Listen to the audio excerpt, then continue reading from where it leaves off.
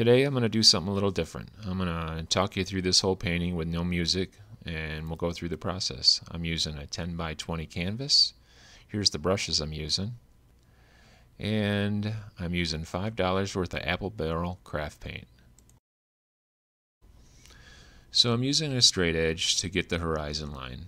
After that, I'll move down and draw a small line to represent where the ocean stops.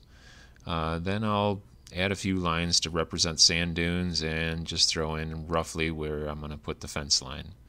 While I'm doing that, I'm showing you what paint I'm mixing. I'm using some white, some deep navy, and the bright blue. I'm going to mix these together, just a dab of the deep navy with the white, and I'm going to get that lighter blue. I can soften that a little bit with that bright blue, and then I'll start applying that to the canvas.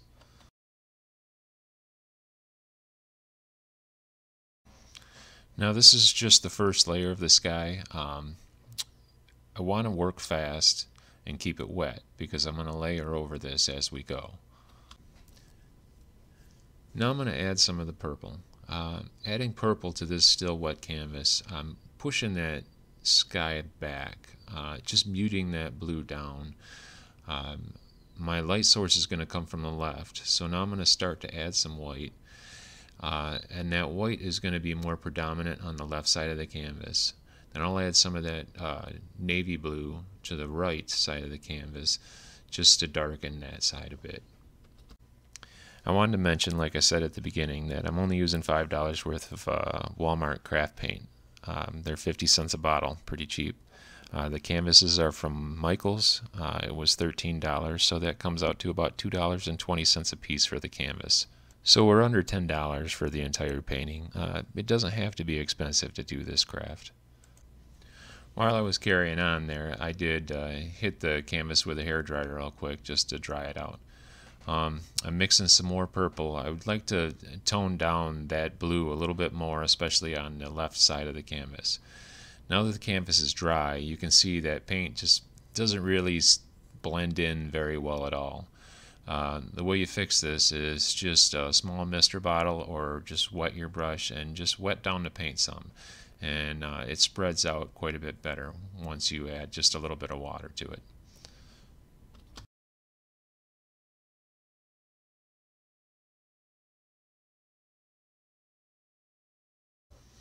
Now that that's done, I'm going to hit it with a hairdryer one more time, and this time I'm going to dry it out really well, because in this next step now we're going to put some painter's tape on there to get a good straight horizon line.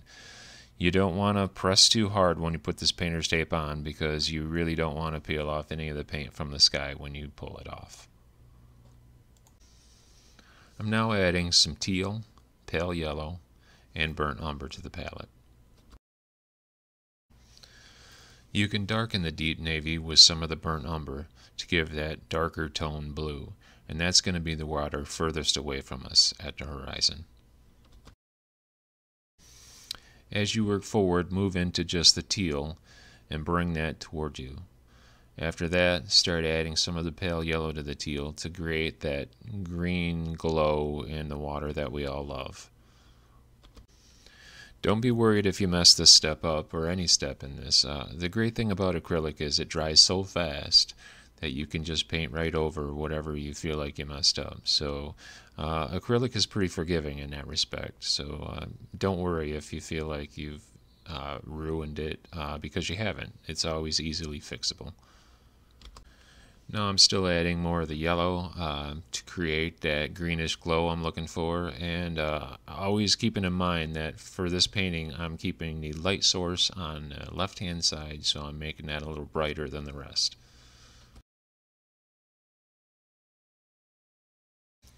After that, I went back to the darker blue and I've added some lines, wavy lines horizontally to give it that, well, wave effect, so you have some of the darker and lighter contrast in the water.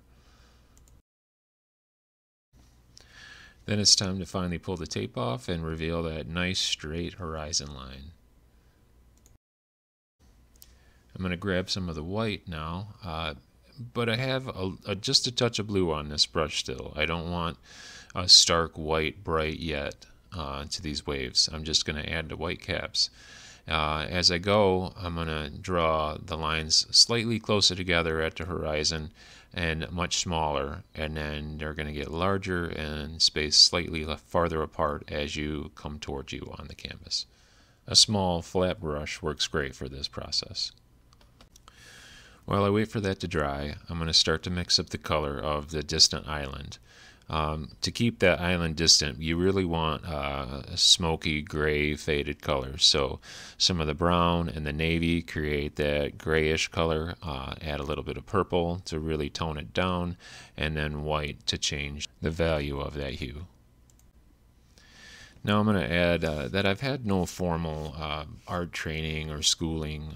I just kind of picked this up about a year and a half ago. I really do enjoy painting, and it's fun to post these videos too. I hope that you are inspired and maybe even want to try this painting, but please don't judge me on some of my terminology. I'm still learning, and I'd like to grow and help you grow too. So thanks for watching, and let's keep going. So while I talk there, I did add some highlights and some shadows to the island. They're very subtle, but since that island is distant, you want them to be. I kept my brush kind of dirty after that, added just a shade of white to it, and now I'm going to break that sharp horizon line because it is in the distance and we don't want it quite so crisp.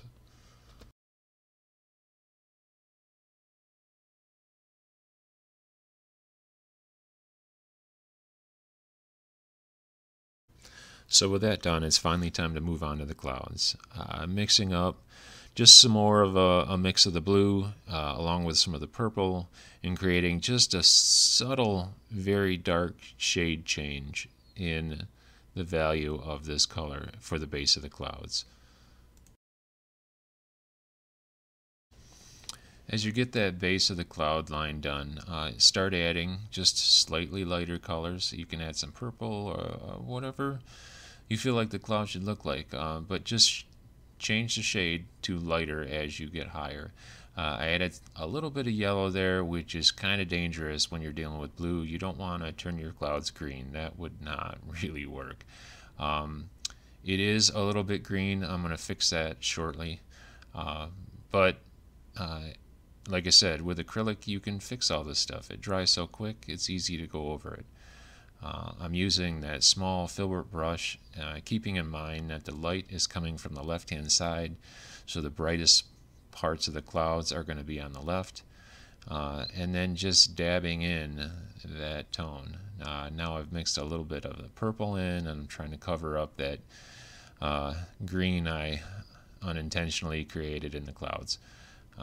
With that done, the white has already kind of dried quite a bit already. I put a little more paint on the brush, and I keep working that left-hand side of the cloud to give that highlight to it, to give it the appearance that there's big tufts in the clouds. After that, I felt like the bottom of the clouds were a little still too sharp a line, even though it doesn't appear like it, but I wanted to soften that. So I mixed a little bit of that purplish color just to give it a more of a haze and create more depth in the painting.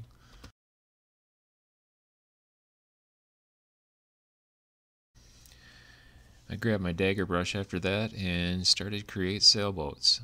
This part's kind of fun. It really starts to make the painting feel like you're getting somewhere. If you don't have a dagger brush, you don't have to.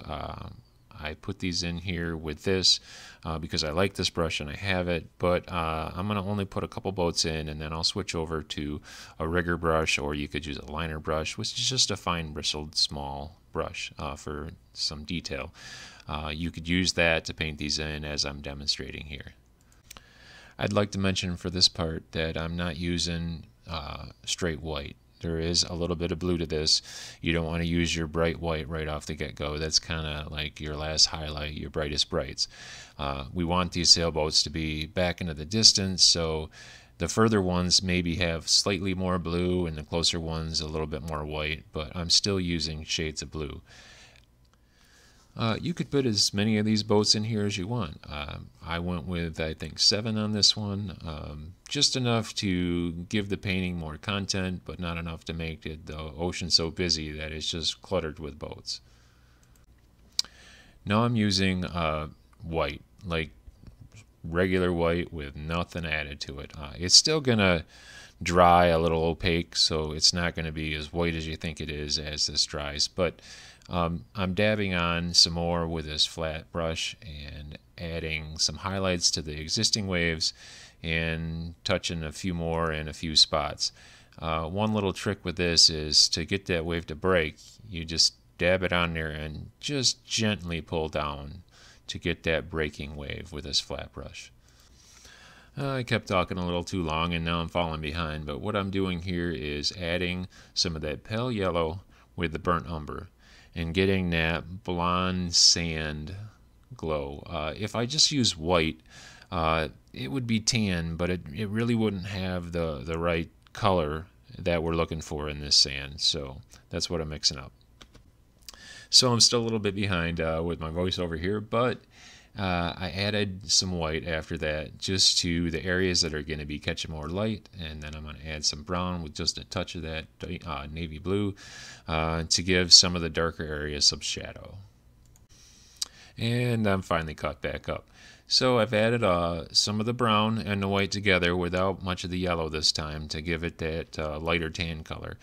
This is to get the areas brighter that are catching the most sunlight. I'm just going to fill those in now.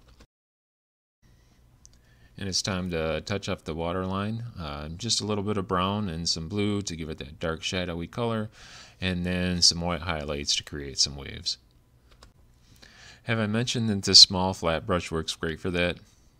I really like this brush, but it does work very well for waves, so I wouldn't set this one aside when you're working on water. So now I picked up my small filbert brush and I'm back to just filling in some of the shadows and maybe some of the highlights. I'm keeping the paint wet and blending some of these shadows so I don't have sharp lines, and just dabbing in some small detail, maybe debris that's on the ground, just giving the impression that there's something more there than just a flat surface. If somebody walked down this path, they're going to create shadows and light spots, so I've kind of tapped in some of those and finished a few of the highlights on the bright spots. And now we've jumped ahead just a little bit in the video. I'm going to say that was to conserve time to the length of the video, but the reality is I just plain forgot to hit record. So to see that grass painted, well, you won't see it. But I will paint some grass along the fence line at about the 16-minute and 20-second mark. So if you want to jump ahead and see that and come back, you could. But I'm just going to keep moving forward with this now and pretend that I never messed that up. I went ahead and mixed up the fence post color. It's some more of that blue and some of the burnt umber, but it's a little darker than I want, so I'm going to add a little bit of white just to change the value of that. And again, I'm using that small flat brush that I love so much. It works great for these fence posts. You don't have to be perfect with these. The only thing you're really trying to accomplish here is they're smaller and closer together, further away.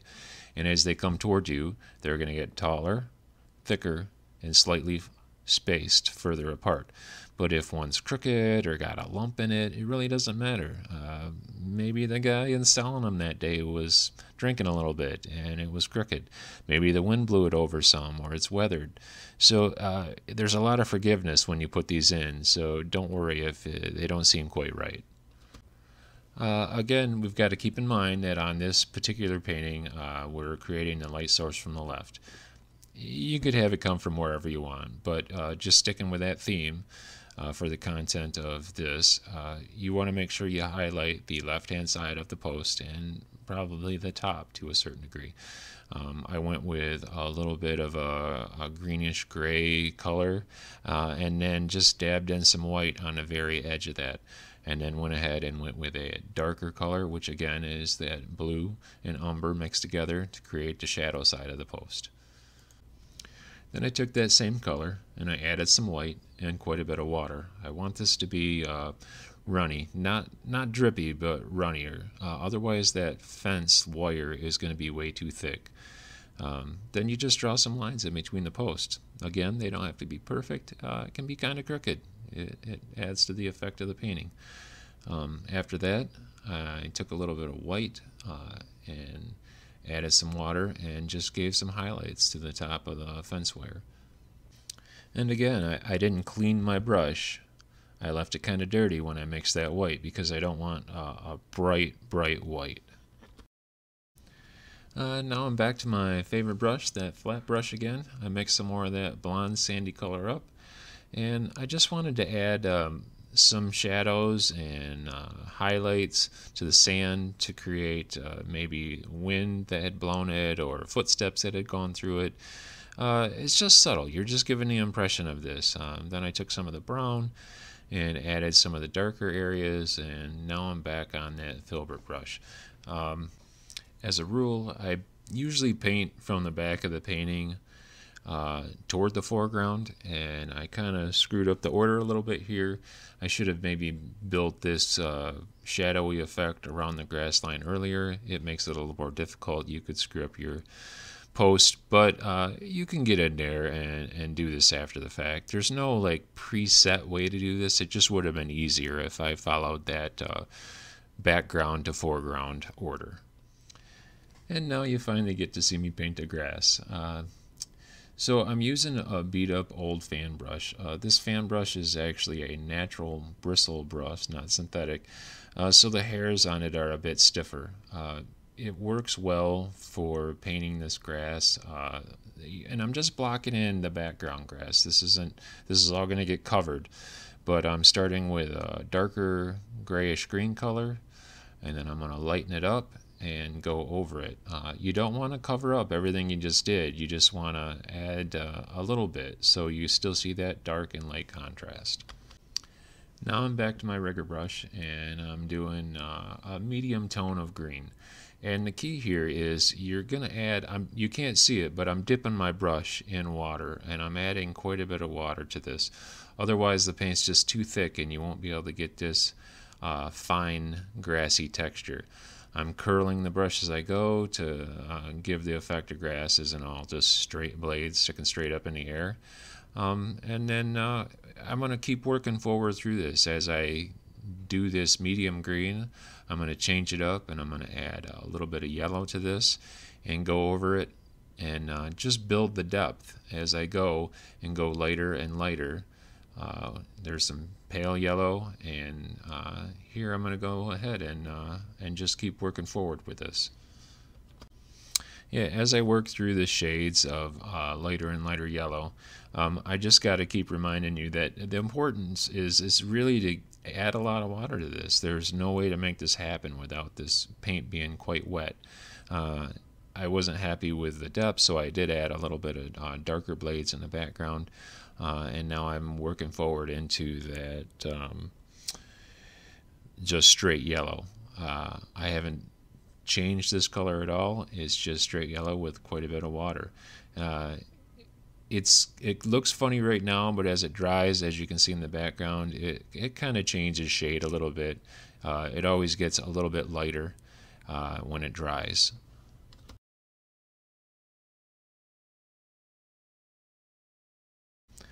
Now I'm going to finish this grass up by adding some white to that yellow to get the lightest blades of grass that maybe are catching a little bit more of the light. And we finally stacked enough different color on there to give that grass some depth and look at least a little bit realistic. And now I'll add some more shadow effect again with that brown and navy blue color to create a grayish shadowy color.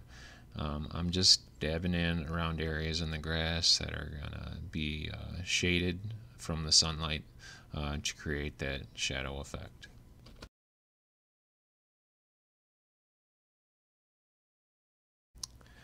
Now I'm going to use that same color to create the fence post shadows.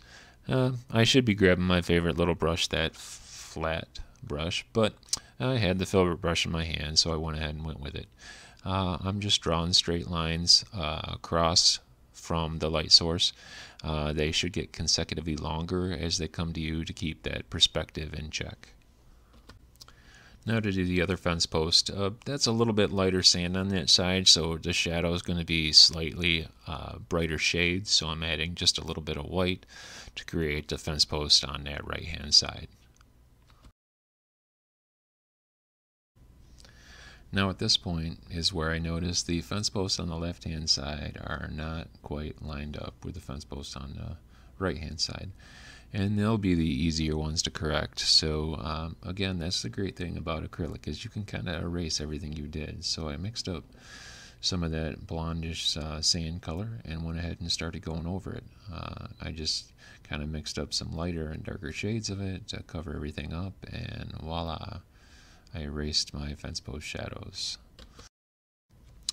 So now I'm back into my shadow color and trying to take some time to get it just right. It was a little dark to start with and a little too green.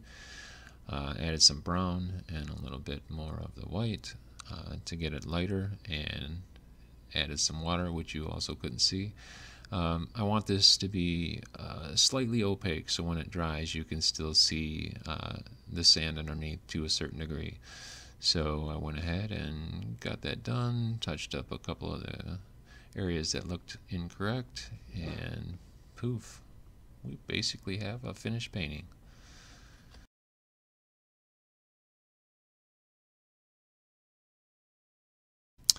And then last but not least, make sure to put your name on it so everybody knows how awesome you are. And there it is.